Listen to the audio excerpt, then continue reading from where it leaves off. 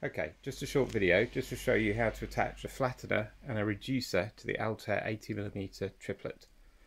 The ones that we're going to attach are the Planostar V3 0.8 times and the Flattener 1 times, which is for the dedicated Altair 80mm triplet.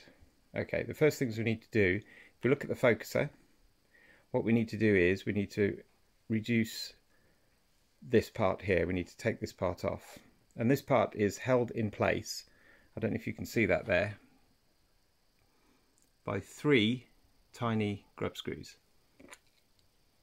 just there.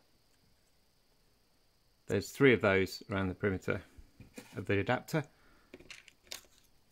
so we just unscrew those with a Allen key. These ones are already loose, so it just saves time, so we can get that straight off. So we just quickly unscrew, and then we'll pop that one down there for now. Okay, so what we've got now is a collar on the end of the focuser, and it's this thread here that we're going to use for the flattener. Okay, so it's just a simple matter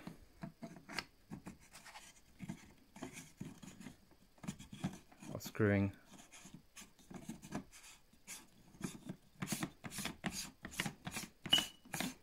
that in, like so.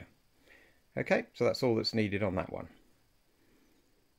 Next step, we're going to show you how to attach the 0.8 times Planostar, which has the built-in rotator. The Planostar just screws straight into this rotator, and as a kit, that's how it arrives in the box. So what we need to do is we need to reduce the thread size. So to do this, again, around the perimeter on the inside, I don't know if you can see that, but there are 1, 2, 3 tiny little flathead screws. So you need a very tiny screwdriver for that, sort of thing that you'd use with spectacles or something. So again, I've loosened these off already. So we need to completely unscrew this part, like so. Pop that to the one side.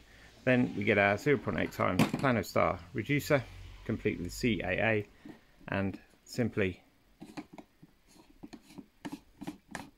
screw that into the back of the focuser. There we go. I hope that was useful. Thanks for watching.